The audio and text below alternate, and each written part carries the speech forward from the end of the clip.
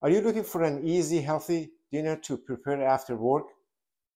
I know it can be a struggle most nights, but in this video, I'm going to show you how to whip up a quick, tasty, and nutritious dinner in just 15 to 20 minutes with fresh veggies and some basic spices.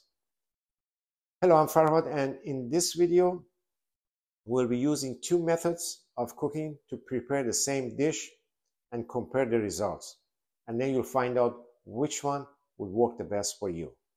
I'm using a medium-sized cauliflower. Took the florets out, nice sizes. You want to keep them like the size like this. And then I have 8 ounces of mushrooms. I have some basic other basic ingredients on like paprika, some crushed red peppers. That's totally optional. 4 cloves of chopped garlic, some salt and pepper to taste. Some chopped parsley, balsamic vinegar, and some olive oil. So as I mentioned, we're going to do this in two methods of preparation, cooking.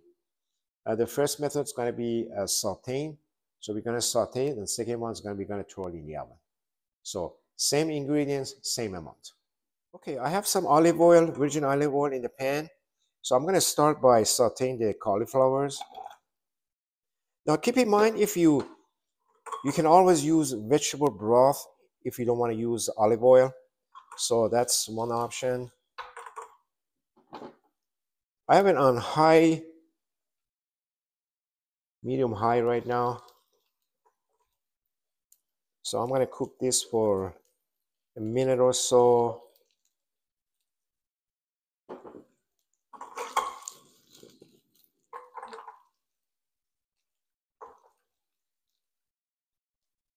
This whole thing really shouldn't take more than 5 minutes. So I'm going to go ahead and put a lid on it because things starting to splash around.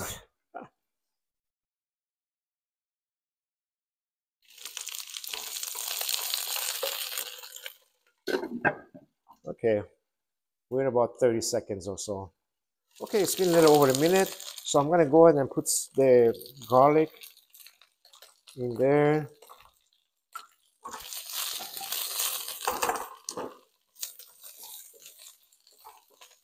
I'm going to turn it down so it won't burn the garlic.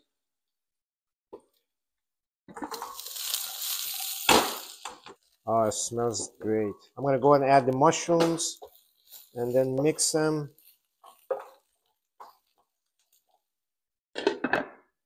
So I'm going to add our balsamic vinegar.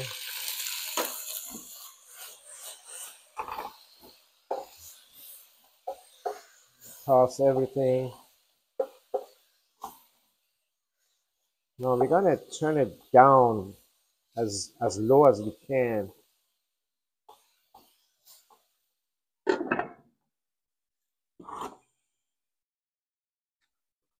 There, we just leave it like that. It's been about 2.5 minutes.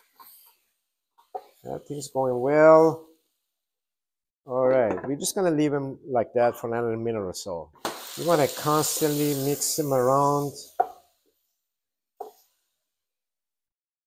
Yeah.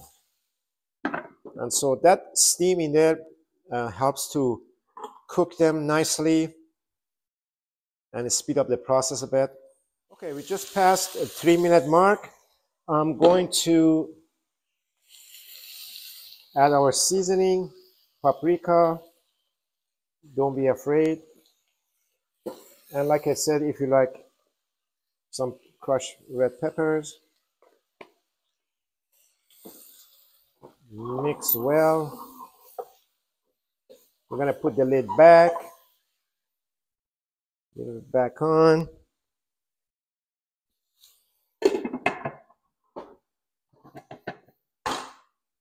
So we want to cook the broccoli about 80%. If you watch my last video, making a cauliflower steak, we want the cauliflower to be a bit crunchy, so we don't want to overcook him. So nice crunch to it. So that's about 80%.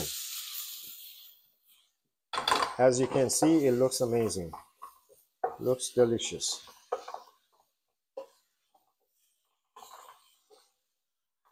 Okay, I'm turning it off because we're good here. Now, if you're not sure how how done it is, you can do use a fork. So as you can see, the fork is going in. You don't want it to go in easily. It's perfect right now. Yeah, the mushrooms are good. Yep, everything's good. So I'm gonna take it out. But before I take this out, I'm gonna put the parsley on it. There. And there you are.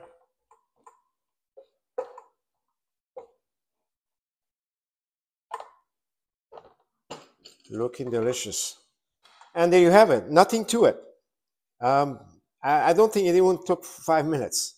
So now I'm going to go ahead and uh, do the next method. And I'm going to show you how that works. Okay, I dished it up. As you can see, I add the salt and pepper to it too.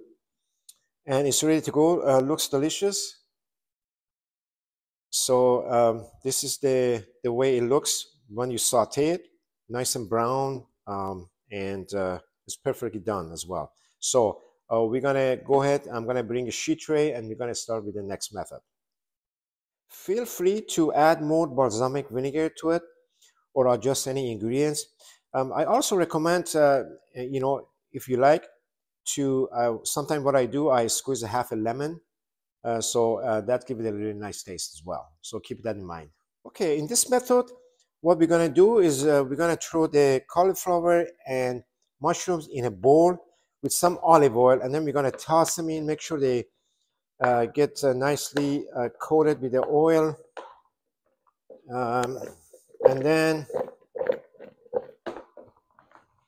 see, this one requires a little bit more oil to get it nice and nicely coated. Okay, so I think we're good here. So now I'm going to add the garlic, and then the balsamic vinegar and some paprika, and then we're going to mix them again together.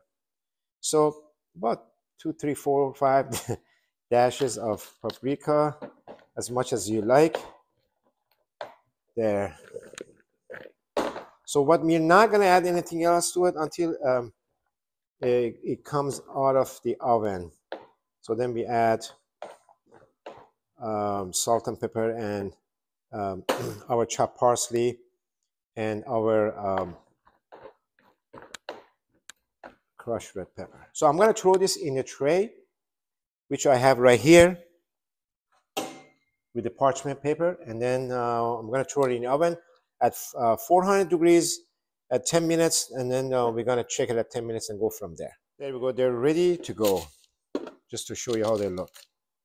And then we're going to see how they look when they come out. Okay, as you can see, I pulled the mushroom cauliflower out of the oven. It took about 15 minutes. So they look good. They're done about 80%. What I'm going to do is I'm going to put them in a bowl and add the rest of the ingredients to it. Okay, here's our comparison test.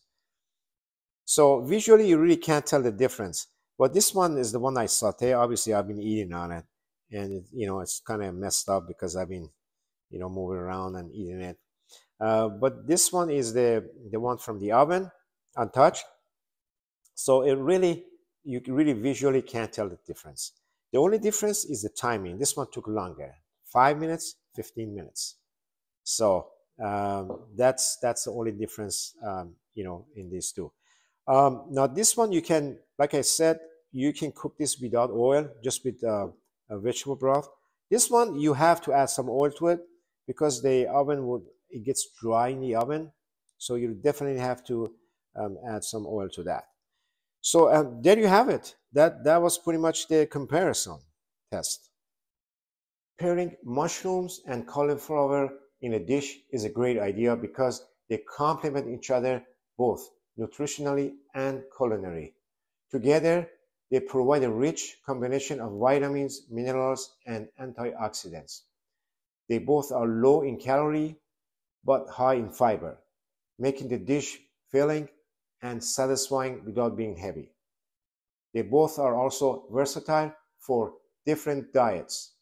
This combo works great in vegan, low-carb, gluten-free, or keto dishes, appealing to a wide range of dietary preferences. Well, thanks so much for joining me today. I hope you enjoyed the video. Please like, subscribe, and share, and leave me any comments or questions you may have. I look forward to seeing you in the next video. Until then, stay healthy and take care.